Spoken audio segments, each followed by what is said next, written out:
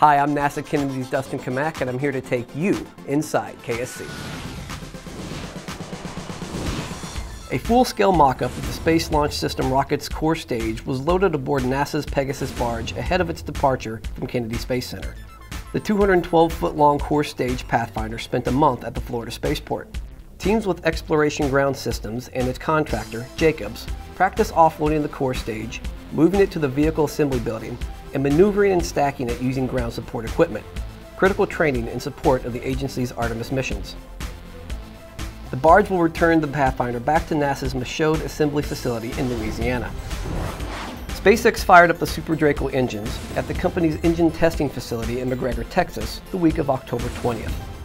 This test of the Crew Dragon's upgraded launch escape system is an important milestone in preparation for the company's upcoming In-Flight Abort Test. Together, NASA's Commercial Crew Program and SpaceX are conducting hundreds of tests to confirm the escape system could carry astronauts to safety in the unlikely event of an emergency. And remember, Spaceport Magazine digs deeper inside KSC.